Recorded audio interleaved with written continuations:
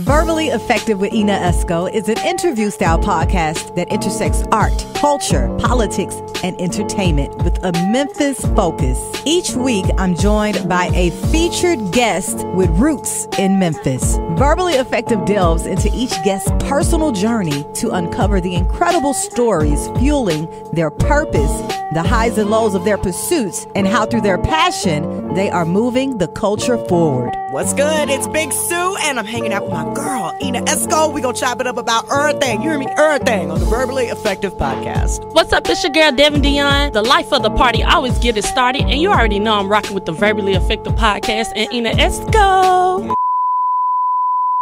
Hey, it's your double E, Ina Esco, hanging out with you guys once again for another live edition of the Verbally Effective podcast right here at WYXR 91.7 FM, Memphis, raised by sound. And I have a lovely lady in the building with me. Oh my, her resume is just, you guys are about to hear about it right now. She is currently the CEO and founder of The Big We. We're going to talk all about that. She is a culture strategist, a producer, a writer, entrepreneur, philanthropist. What else do you do? Anasa Troutman, how are you, beautiful? Woo! I just want to say, you are already good at this. I'm like, that was a spectacular intro. You like that intro? I mean, not even when you were talking about me, just when you were like, it's your double E. I'm like, you know what? You know what you're doing. Oh, girl, I've been doing this about 24 years in this thing. I can tell. Yes, but okay, working with some big hitters in the music game. So, like, when I was reviewing your resume, I mean, everything sticks out, but when I saw you produced with India Arie, I was like, wow. That was my first career, was in the music industry. I started a record label when I was 23. Because you know what I learned in my old age?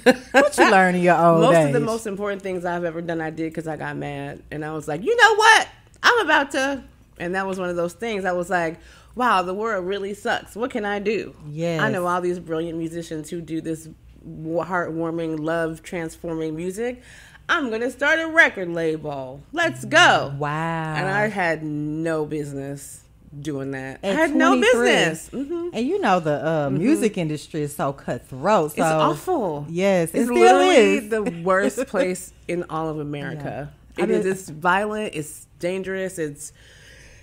Which is why I ended up leaving, because all the reasons why I got into it, there were not a lot of people who were also there for the same reason. And I'm like, no shade to them at all.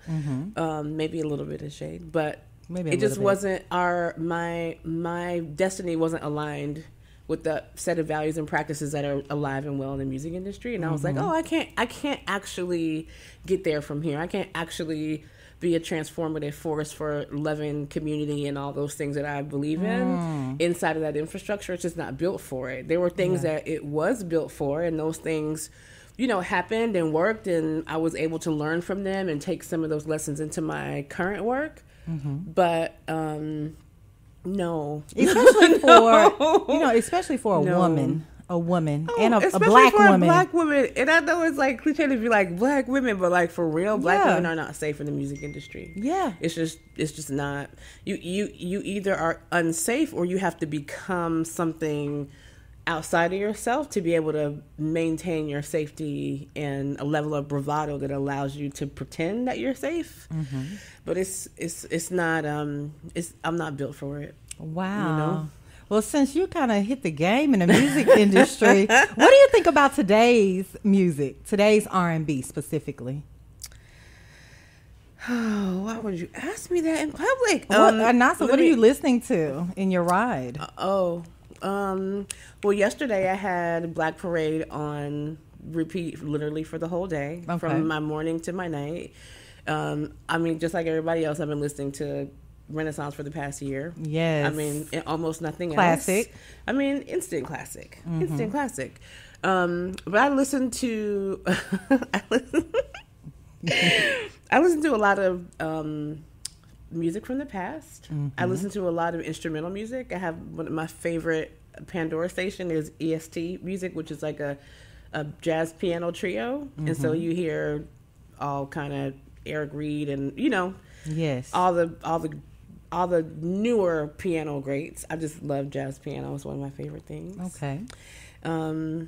I listen to Afrobeat a lot. I love Afrobeat. I do too. Yes. I love it so I'm glad much. we're hearing more of it. Yes. I'm loving how Afrobeat is coming into, like, I wouldn't say it's in the mainstream, but it's like really seeping into other kinds of music. It's making me super happy. Yes. You'll notice them getting nominations in a lot of award show categories. Absolutely. Yeah. I listen to, I'm trying to think about, I have a lot of playlists. I'm a playlist maker. I have been since I was a very small person. I've been making playlists like since before they were electronic playlists, like literally like on cassette tapes I was making playlists. Okay. I used to have these little folders. I would make my playlist and then I would write down the list of the songs, and I would listen to every song 1,000 times and write down lyrics to every song, and every tape had a lyric book connected to it in my little box. Okay. So I'm that person. Yes, you've been with it. So I'm not like, I'm not necessarily going to be like, I listen to this all the time, but I will go to I have a playlist called All Day. I have a playlist called Beach. I have a playlist called, like, I have all these different playlists to give me different energies, depending on how I'm feeling in the moment. Yeah. And I also listen to a lot of audiobooks. Hey, we love a good audiobook. I had a moment where I couldn't listen to music when I was kind of coming out of the music industry the last time, because I've been in the industry twice. I was in there for 10 years, and I quit, and then I was back for 6 years, and the last time I quit, I was like, I can't. You had to go back and get another dose. I didn't mean it, child. I was supposed to do it for 6 months, and I was in there for 6 years, and I was like, what have I done? But yeah, it's a very tempting industry. Well, it is. If I tell you about some of the experiences I had both times, they're like once in a lifetime dream like things. I went on tour with Stevie Wonder. I've been on tour with Sade. I've been on a boat with Oprah. Let's stop it, Sade. You know what I'm saying? Like, yes. I've had these like once in a lifetime experiences where, looking from the outside, it would seem like I have like the most amazing, wonderful life, but from the inside, it felt very mediocre. And I'm not saying there weren't moments like, there's nothing like being on tour with Stevie Wonder. There's nothing that I've ever done that will never be topped. Like watching him every night for 4 months perform my favorite album that ever was made, singing, dancing, crying every night, as much as the first night to the last night. Like, I will never do anything that will top that. And also, when you are living a life that doesn't feel like your authentic life, and you're not able to express all of your innate brilliance and all of your ideas and all of the things that you know that you're born to do, even the most spectacular moment feels like mediocrity. That's deep. And so it was a life that was meant to prepare me for the things I'm doing now and the things I'll do in the future, but it was not the life that I was supposed to sustain forever. Gotcha. Right? And the trick is knowing that. Because I feel like a lot of people are like, you're supposed to be here for this moment, to learn this, to get this, to meet these people, to do whatever, to get your tools up so you can live your destiny. And people get stuck. They get stuck because they get stuck in the, like, because it's comfortable. Very comfortable. It's comfortable, and it feels cushy, and it feels like people look at me different when I'm in this room. People give me different things. I have access to different things. I was on a boat with Oprah. Like, you get, like, who, you know what I'm saying? Yes. Right. But, and also, I never felt free. Yeah. And so my freedom was more important to me than my comfort. Yeah. And so I had to figure out how to get free. I got you, Anasa. I mean, that's all a part of the journey. Child. All a part of the journey. I'm still trying to figure it out. I'm way more free than I used to be, but I'm still like... Yeah. It sounds like you made a lot of great connections, though. I mean, yeah. Yes. Anasa, where are you originally from? Are you originally from Memphis? No. Where are you originally from? Like my soul is from Memphis, but I actually was born in Harlem. Okay, Harlem. Well, I was born in Manhattan, but my first apartment was in Harlem on 135th and Lenox. Okay. In a building called Lenox Terrace. I lived there for a couple years, and then we moved to to Orange, New Jersey, because my parents went to school. My parents went back to school at the same time. My mom went to law school. My dad went to medical school. Wow. And so we lived there for 4 years, obviously, because they were in school. And then we moved to Charleston, South Carolina. I love Charleston. It's my beautiful. favorite. It's so wonderful. It is gorgeous. It was a wonderful place to be as a child. Mm-hmm. It was, it's interesting. I just had a thought I'd never had before. I'm wondering in this moment, because my parents had a very, very, very close-knit circle of friends when I was born. And we moved to New Jersey, and it was, they're still there, but we're far-ish away. And my parents are in school, so, like, we're not with those folks as much. But, like, moving to Charleston, they replicated that community in such a way that I felt really at home, and I felt really seen, and I felt really safe. And I loved being in the South. I loved it so much. It's a lot of history in Charleston. Girl, these people used to take us to the plantation for field trips. I bet they did. Why are we doing this? To learn your history. I don't know if that's why we were there. If they had the right conversation, I would agree.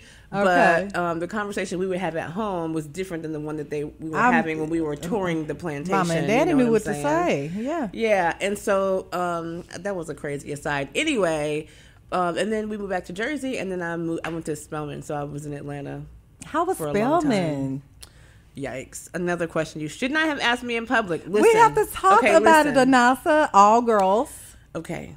Oh, yeah. That was fine. I mean, That it part was was like fine. technically all girls, but like...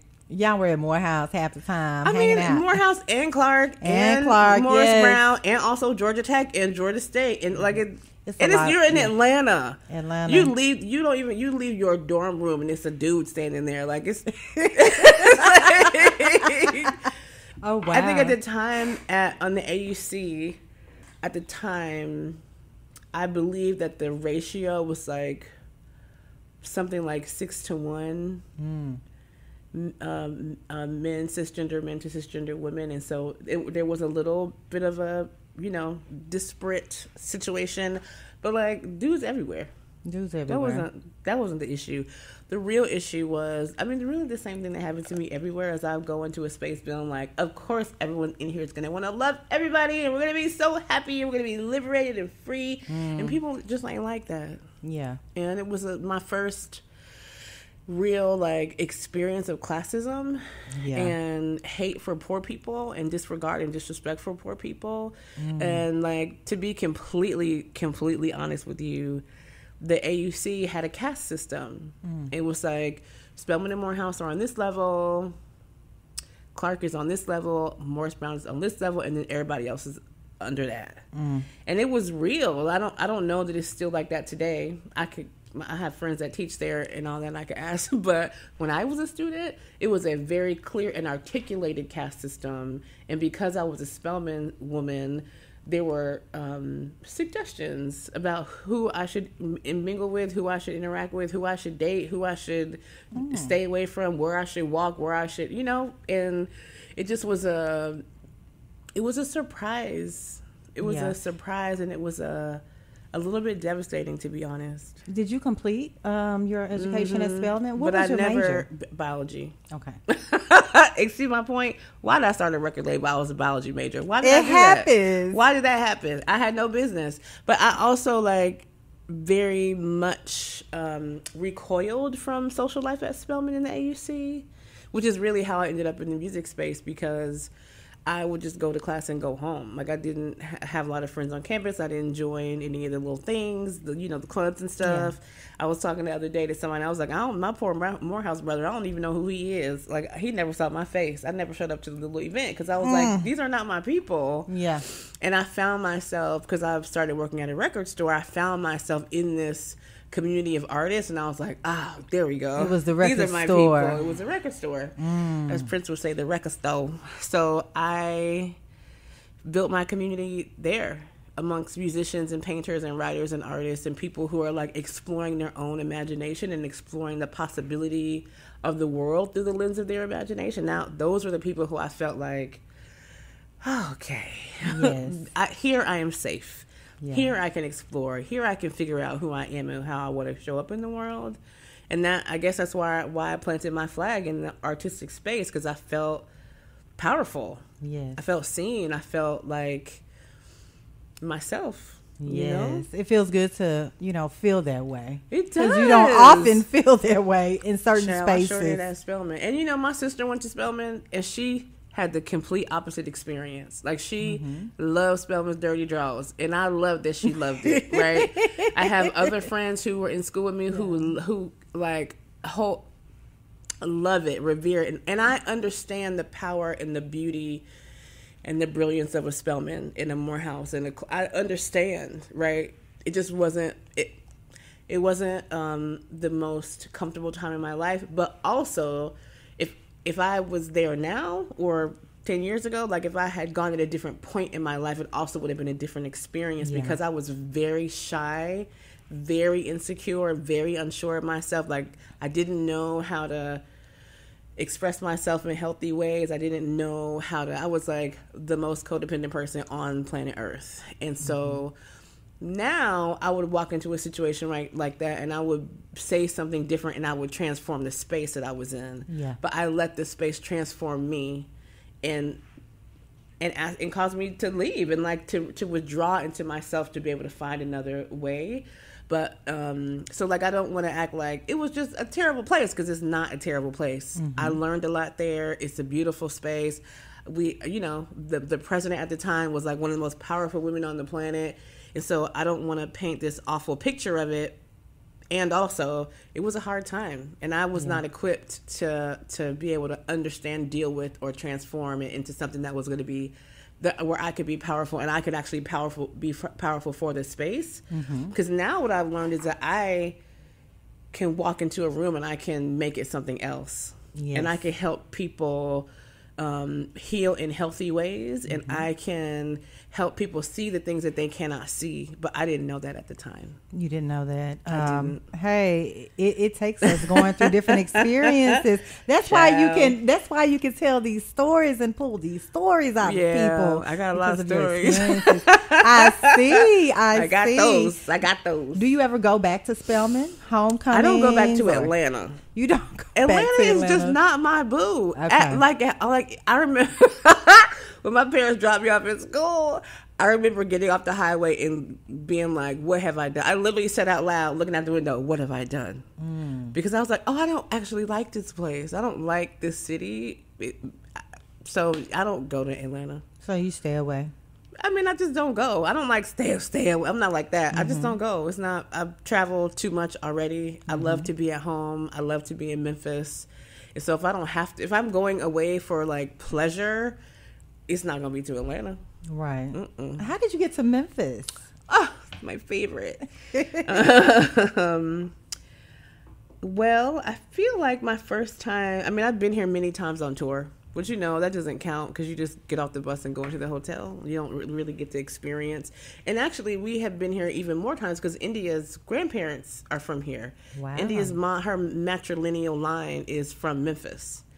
And so I had, all those experiences. But then when I left the music industry the second time, and I had this girls program, and I was like, I want to work with girls, because I wanted to build a program that I needed when I was a girl. And so I met this dude at a party. We had a launch party for the girls program in Martha's Vineyard. And this man, like, I was at the grocery store trying to buy supplies for the party. And he was like, he pulled up and he was like, I know who you are, and I want to give you some money. Can you come to Memphis next week? Okay. I was like, I sure can. Because at the time I lived in Nashville. So I was like, I'm 3 hours away. I'll get in the car. I'll be right there, sir, whoever you are. And it was the director of Memphis Music Initiative at the time. Wow. And so I came here, and that team of people introduced me to so many amazing artists here in Memphis. And they became my funder for the girl. They were like my first funder for the girls program. They funded our first pilot. We had a group of girls here. We had all these amazing events. It was amazing. And while I was here, one of the trips, somebody was like, you should go by Clayborn Temple. I think that you would really love it. And I didn't know the history of Clayborn Temple at the time. I didn't really know the history of Memphis really that tough at the time. So I just walked into Clayborn and it blew my mind. The building was the most beautiful space. It was like I walked in and my brain exploded and I saw colors and heard sounds and saw people flying around. I was like, what is this place? Mm-hmm. Who are these people? Who are these ancestors in here that want to speak? Who are these people? What are these stories? Like, what's happening here? And the folks who were running at the time, like, welcomed me in, a stranger off the street. It was very unsafe. Everybody had on a hard hat and some steel-toe boots, and I had on, like, a dress and some sandals. And I got to know them over a year. Mm-hmm. And eventually, MLK 50 was coming up, and they had decided they wanted to do a musical about the Sanitation Workers Strike. And I was like, well, that's cool. Who's producing it? And they were like, who's doing what? And I was like, what do you mean? I'm like, who is anybody on the team have any experience in producing theater? Mm-hmm. And they said no. And I said, do y'all have experience in producing anything? And they were like, no. And I was like, great, everybody move over. Such a natural I'm coming to Memphis. And so I spent like months just learning the history, because you know, you're writing a musical about something that really, really happened. So there's like books and articles and documentary films and all these things that you have to read to absorb the story so that you can repurpose them in a way that can be concise and entertaining and exciting for people and can fit in the space, because we did it inside the Clayborn Temple. And I was really struck by a couple things. One, just like the community that was built during the strike, not built, deepened, because the folks, the families of the sanitation workers and the workers were already community. They were like living in South Memphis, living in Orange Mound. They were neighbors, they were coworkers, they were church members, right? They were people who already took care of each other. And in that moment, it became something even more precious and deep in the way that they were like, okay, y'all go do this part, we're going to do this part, y'all come around and do this part, and like we're going to come together. So that was like, felt really beautiful to me. And because I was able to be in the space every day that was a container for that, it just felt really special to me. But then like understanding the last year of King's life and listening to the speech that he made on April 4th, 1967 in New York City, and feeling very connected to the space where he, in Riverside Church, like that's a really important, for someone who was born in New York City, that's a very important space.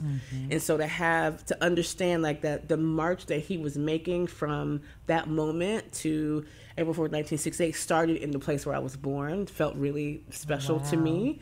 And the thing that he said when he was like, yes, we've made a lot of progress on the racial front, but like if we're not thinking about race and class and militarism, then we're not going to be free, also felt very, very true. Because remember, my experience at Spelman was like, I thought it was going to be all these amazing black people doing these amazing liberatory work, and they were too busy being classist. So I'm like, wow, yeah, we could be a room full of black people and still be on some BS because we can't see our humanity past the fact that you don't have the same thing that I have, right? And so it felt very like, okay, that's a thesis for my, like this speech is a thesis for my life, right? And at the time I had been like just coming off of some work with Harry Belafonte, working in cross-racial organizations with like poor white folks, Latinx folks, indigenous folks, and black people. So like that, see, it was just all these things about my life and my experience and my work were wrapped up in this one speech that led to this amazing, cataclysmic, transformative moment of King being murdered around the corner from Clayborn Temple after working with the folks who had been organizing and galvanizing and building community there. Oh, wow. And then on top of that, I had heard the story of a young man who was 16 named Larry Payne, who was murdered on March 28, 1968, after the first march where that all went all crazy. And we were like in the middle of of a national conversation around gun violence and police and young black men being murdered by the police. And it was like, damn, this is the same story. So there's like the race thing, which is the obvious. Then there's a class conversation. And then there's this over militarization of the police and black men dying at the hand of that system. And all of that is wrapped up in King's speech. It's like, that's exactly what he's saying. So that moment in 2018 was like, we're right here. We're sitting in the bosom of this speech right here in this historic moment. And then on top of that, I read an article called Memphis Burning about the legacy of Robert Church. And I was like, what? Whoa. What? Okay. What? And I said, oh my God, this is actually not about restoring the legacy of the sanitation workers or of King. This is about going all the way back and restoring the legacy of Robert Church. And I remember reading that article, and I put the paper down and said out loud, I'm moving to Memphis. I guess I'm not leaving, because it felt like the entire history of Black America in one square block. Yeah. It felt like the entire story of my entire ancestral legacy in a period, in a space, in a story, in a building. And I felt like there was transformation available for all of us in this moment. And I wanted to be a part of it. And this place, this city, in addition to having like such incredibly deep roots and such incredible history, when you look backwards, when you look forwards, there's this like deep well of imagination and creativity and ingenuity in Black Memphis that I'm like, that's our salvation right there. It's happening. That's it. Like, why would I leave here? Yes. Where am I going? Yes. Back to Nashville? Absolutely not. I'm not going anywhere. I'm not going anywhere. And this to me is like such an important city, such an important story, such an important catalyst for the future through the lens of the past, obviously. And it just I felt good here. I felt alive here, and I felt like I could learn about who I am and who I wanted to become in this city. And so I just didn't leave. That's so beautiful, Anasa. This place is so beautiful. Yes, I it is. love this place so much. Yes. I love it so much. It used to make me so sad when I first moved here, because I was like, well, all these people are just walking around. They don't even know what they got. Y'all, why y'all talking so bad about my boo? Like, why y'all talking about Memphis like that? So you see it through another lens than yes, I see it through a different lens. And I understand like what it is for me to come from the life I have had and see what I see here. And I understand like the amount of grief that this city holds, not just for the city, but for the world. And to think about the death of Echo Cole and Robert Walker in the back of a garbage truck, and then all that whole community endured during the strike, and then to have Larry Payne murdered and have his funeral at Clayborn, and then to have King murdered, like all in 2 months. It's like, have you ever been to the beach and like you get knocked down by a wave and you try to get up, but the next one comes before you can get up, and you just be like, bump it, and you just lay down. Yes. That's what Memphis feels like to me. Wow. It's like the sorrow of all the things, of being the capital of cotton, of having Robert Church's legacy destroyed, of the sanitation workers who were killed in the truck, of King, of all those things. It was just like, how do you expect somebody to not feel sorrow? How do you expect someone to not feel shame when you keep telling them like you basically suck, you're basically the worst in the country, you're basically this, that, and the other? But it's just not true. It's just not true what people say about Memphis. Yeah. Like the facts are true, like the things, the numbers, and the what do you call it, the stats might be true, but the truth is so much more than that. Yeah, there are layers. There are layers to this, and I just wanted I want people who are from this place to see it through my eyes, just for a minute. Like, you don't have to take all my stuff, but like just see it just for a minute through my eyes, and then go back to your story and be like, well, maybe I can reconsider, and maybe there's more I can do, maybe a different approach I can take to be able to help make the city shine in the way that it wants to and it deserves to. Yes. Well, that's why we have Anasa Troutman with the big we. We're going to get all into the storytelling aspect and some more amazing work that you have. We're going to hear from our community partners real quick, but we will be right back with the amazing Anasa Troutman. I'm all right.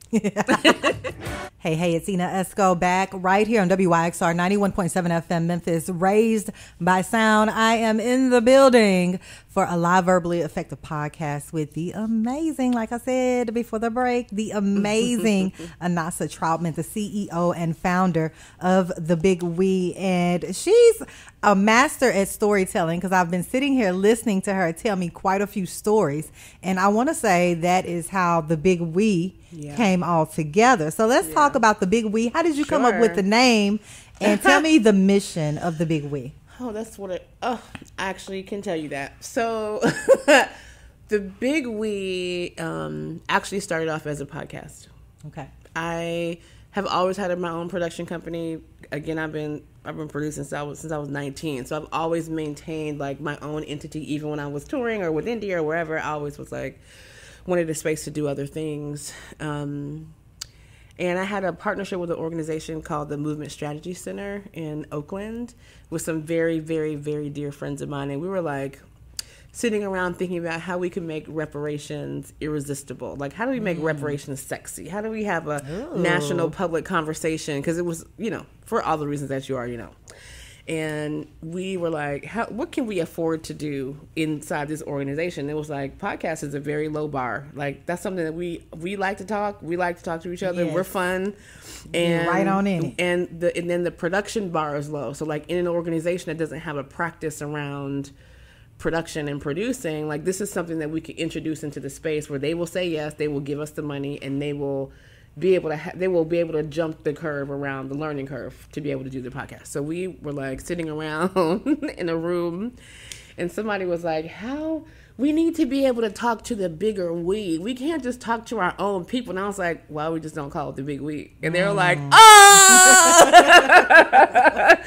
So in the middle of the woods in Michigan, we decided to call it the Big We. And the conversations were like so beautiful. And it was also like a moment of awakening for me to be able just to have a microphone in my face and just say whatever I want. I had never done that before. I'd always supported other people in doing that. So like being able to free my own voice in that way felt really very powerful. Yes. And at some point, the organization was like, well, that was cute. We loved it, but we're going to move on. And I was like, give it to me. I want it because it was very powerful for me, both personally and professionally, to be able to have a mechanism like that was carrying my own voice and my own ideas. Because that's not something that was normal for me at the time. And I was like, just give it to me. I named it, give it to me. And they were like, okay. So they signed all the IP over to me. And I was like, this is the brand that I want to hold. This is the brand I want to carry all of my things. This is the basket I want to put all of my stuff in, because the brand, I had never experienced something that felt so true. Because if you know anything about me, then you know that the thing that I'm most committed to is exuding and embodying love on the planet Earth. Okay.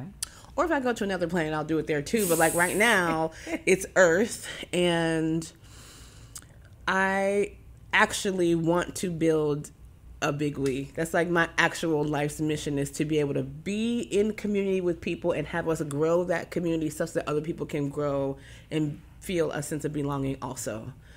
And not just Black people, not just women, like literally any person from any background who wants to feel and share love are welcome into the space. We absolutely center Black women, Southern Black women in particular, because of all the reasons I don't have to explain to you. But it's a space for everyone, and I believe that we all need healing. The most egregious whatever to the most whatever, like we all need healing and we all need love. We all want to be seen and regarded as precious, right? This is like a human compulsion to want to be connected to someone else or something else. And I changed my production company name to The Big We, and then eventually I took over Clayborn Temple and ended up purchasing it from those folks who were holding it. Wow. In 2019, and that became a part of the conversation. And then like right before the pandemic, I had a dream that I needed to raise a bunch of money and give it away. And it was because of the way that I acquired Clayborn and the difficulty I had acquiring Clayborn. I can imagine. Taught me that there were not enough people stewarding philanthropic and investment dollars who were actually connected to and committed to Black people, particularly in Memphis, right? Yes, it's and a that lot does of that. not. And I'm not saying that there are not lots of people who want to be transformative and committed to Black communities, but it requires something that they don't have access to, and they're not willing to do the work to have access to. And in some cases, it's not possible for them to have access to it, right? To no follow their own. It's just about proximity and distance and life experience.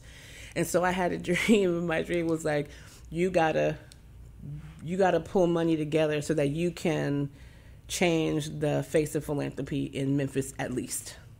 You gave it away. I mean, I haven't raised everything, but but we have raised probably between the construction at Clayborn. So we've built a foundation in 2020 during the pandemic. After I had that dream, I was like, okay, great. I need to have a foundation so I can raise money and figure out what to do.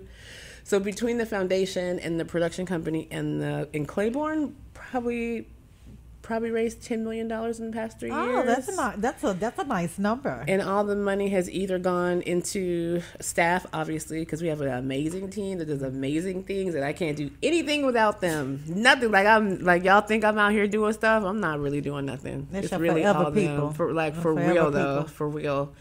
And then the restoration of Clayborn, that's been obviously quite expensive. And then we give out grants and we do programming. So we just had our second round of women's storytelling grants. We've given away $100,000 to 4 women storytellers. I guess it's $120,000, and we've done that twice. We do it another time. We have a girls program. She that same girls program that brought me to Memphis. We still have that program. We still support those girls. We have a cohort of Black entrepreneurs here, creative entrepreneurs here in Memphis. We have a cohort in Mobile. Like we're doing a lot of things to really rethink this conversation at the intersection of culture and the economy. Yes. Like, how do our stories inform us and transform us so that we can participate in the economy in a different way? And instead of thinking about like community benefit, I'm not saying community benefit is bad, but instead of like, can't we think beyond community benefit and think about community ownership and governance? It's a different conversation. If I'm like, hey girl, how can my store help you? As opposed to, hey girl, do you want to own this store? That's 2 different conversations. Totally. It's 2 different conversations. If you really want to transform the future, you can't just be like, how do I benefit you? You have to say, I would like to offer this to you so you can figure out how you can benefit yourself and your community. You can have agency. You can have sovereignty. You can have the opportunity to build wealth. And I don't mean wealth in like the hyper-capitalist context. I don't mean like, I want you to build wealth so that you get to be excellent and you get to be the millionaire in your community and everybody else has to figure it out. I want to say, like, how do I help you build wealth in a way that your whole community is safe and can experience their own abundance and can feel joy and love all the time? I love it. Because that is the opportunity of a new economy in the future. It is. Right? Like, I don't care. I don't need to be like a billionaire. Like, do you need $1 billion or can you have 400 million and we can figure out what to do with the rest of this so other people can feel safe and joyful? Like, do you need 2 billion? Do you need 100 billion? Wanna be fine. You know what I'm saying? Like, or can we rethink the way that we have structured our systems so that other people, so that everyone can experience it? Because the economy is like, back to King's point, economics is the one lever that you can pull that will literally affect every system, from education to healthcare to agriculture and food systems to radio, like literally everything. That's right. Literally everything. And our systems were constructed based on the idea that some people were deserving and some people were not. And so we have to like rethink the very foundation of our economic structures to say, like, actually, what if we built an economic system that was built on the notion that we are all deserving of safety, love, joy, and abundance? And what would we do then? At that point, we would be like, well, if we believe that every child should experience safety, joy, love, and abundance, then we would change the entire way that we fund public school systems. The entire way. We would have to be like, wow, this is real effed up the way we fund schools.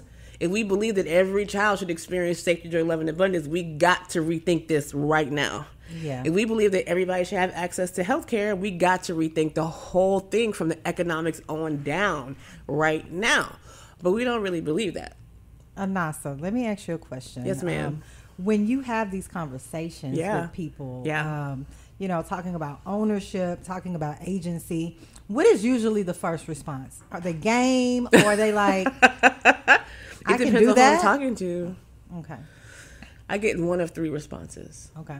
I either get like the face and the sounds of awe and wonder, like, whoa, I never thought, that never even occurred to me that was a thing. I either get that, or I get people who are like, hell yeah, let's go. Or I get people who literally, like, this, more than one person has said this to me, like more than 3 people have said this to me. I'm not sure what you're talking about. I really enjoy capitalism. What? Girl. For real. Like, for real. And I often have to say, I'm sure you do. It's a mindset. Right? And I also get the people who are like, wow, that sounds amazing, but I don't know if that's possible. Mm-hmm. Which is a fair answer. It's a fair answer. Yeah. So it depends on people's social location and their appetite for imagination, honestly. Yes. That's what it depends on. I love the fact that you're doing it right here in Memphis. I don't think there's any other place. Yes. I like, for this real. This is amazing what you're doing. I mean, I would also like to say, like, I am making an honest attempt. You know, like we're making progress. We're learning things. We're transforming ourselves. We're opening our community up to new people. We are not close to, like, you know what I'm saying? Like, we're working on something right now that if we pull it off, we're going to be way closer than we are right now. But I don't want to project this image that, like, we have all the answers and we have all the money and we have all the people and it's just a matter of time. We need a lot more folks to opt into this idea that we can be different and that we can be actually democratic and that we can actually be in loving, beloved community with each other. Because even though our collective in Memphis, religion will tell you that there is love here and that there is community here and there's connection and that people are taking care of each other. The reality is that people are making sure that babies have coats and school lunch, and that's about it. That's about it. Right? And thank God for the lunches and the coats. I'm not hating on the lunches and the coats, but I'm interested in the conversation that says, like, how do we make sure that these babies got their own coats and we don't got to buy them every year? We don't have to give out turkeys. We don't have to do after, like, how do we get to the point where that's not a real conversation where everybody is taken care of and loved? Like, is that, I don't think that's so much I don't think that's a lot to ask. But we don't have a government or systems or banking processes that are actually built in a culture of love. We have them that are built in the culture of greed and scarcity, to be complete. That's why I talk so much about abundance, because so many of our systems are built in a context of scarcity that says to everybody, there's going to be a few people who are good and everybody else is screwed. Yeah. That's just like the reality of our cultural context all over the country, and I dare say in most parts of the world, because hypercapitalism and white supremacy have been exported into all the corners of the earth. So it's like hard to find a place where that's not the conversation. Yeah. And this big project that you're working on, yes, I think ma'am. You're going to pull it off. I think so too. I'm not going to lie. It's going to happen, Anasa. We are manifesting this every beautiful day, thing right now. Yep. And let the verbally effective audience know how they can get in tune with, using their voice, being a part of the big we. This amazing grant funding situation that you have going on. Talk to the good people about it. I love that question.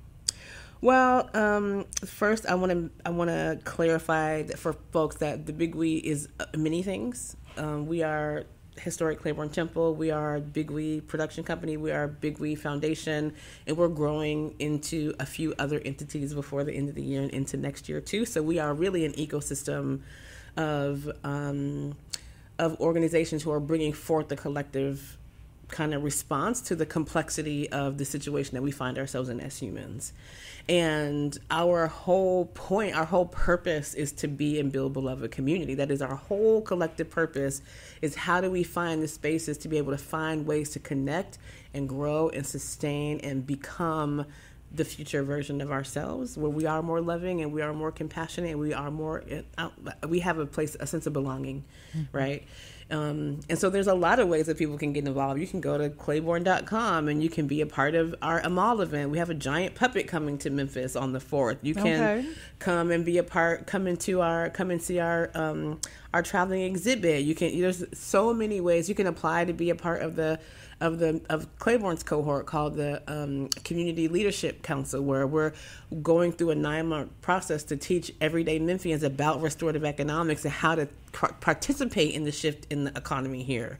So there's like a million ways at Clayborn, or you can go to the foundation website. You can go to thebigwe.com and you can learn about the grants. You can learn about the girls program. You can go to the She Electricity page and you can figure out how to enroll your daughter or your sister or your niece or whoever you're taking care of that's a girl or a femme identified child, and put them in the She Electricity cohort. You can listen to our podcast. You can listen. You can listen to the Big We. We just launched a new season literally today, this morning.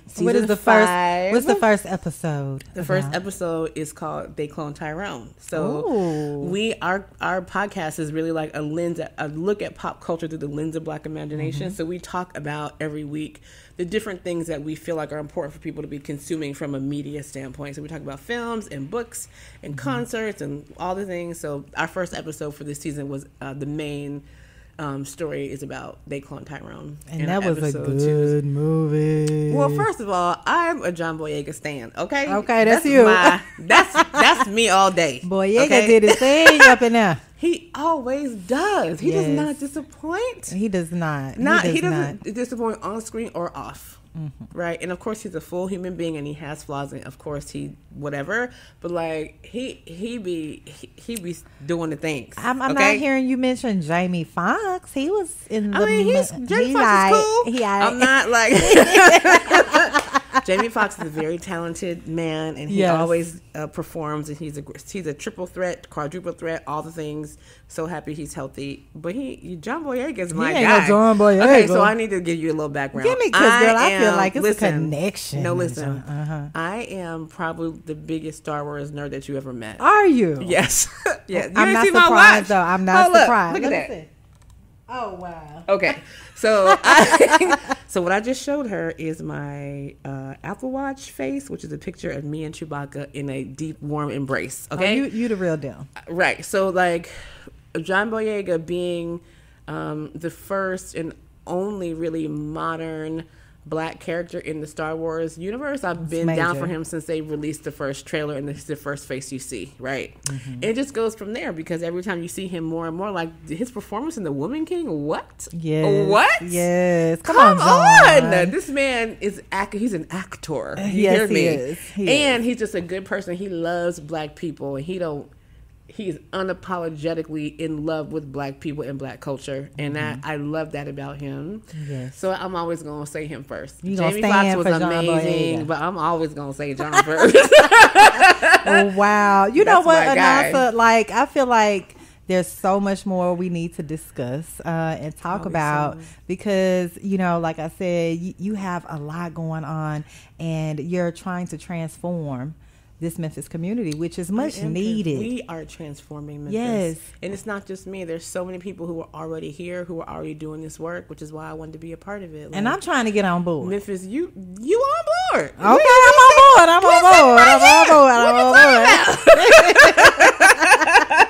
board. Wow. But look, we need a part 2. Yes, we need part lunch 2. or dinner or Let's something. go. Come on. But you can meet Anasa Troutman this Friday at the networking event for the Pie Box Memphis Festival at Beale Street Landing from 6 to 9. It's going to be an intimate networking mixer. Anasa will be sitting on the fireside chat. You can learn more about the Big Wee Clayborn Temple and all of the transformative projects that Anasa Troutman is working on. Any final words for the Verbally Effective audience before we depart, Anasa? Yes, I want the audience to get serious about learning how to love themselves.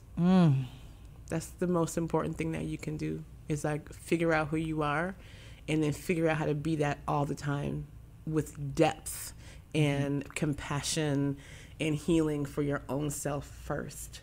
And then we could talk about what it looks like to love each other. Yes, I love it. Thank you so much, Anasa. Thank you. I'm going to see you Friday night, honey. I can't wait either. I need an outfit. I need to go to the store. I do too, girl. Let's go to the store when we leave here, honey. Big shout outs to Anasa Troutman and my girl Rennie as well for hooking this up today. Our favorite. And thank all of you for listening right here on the Verbally Effective Podcast. I told you guys I'm having people that are making an impact in the Memphis community as guests on this show. Thank you guys so much for tuning in. I'll check back in with you all next week.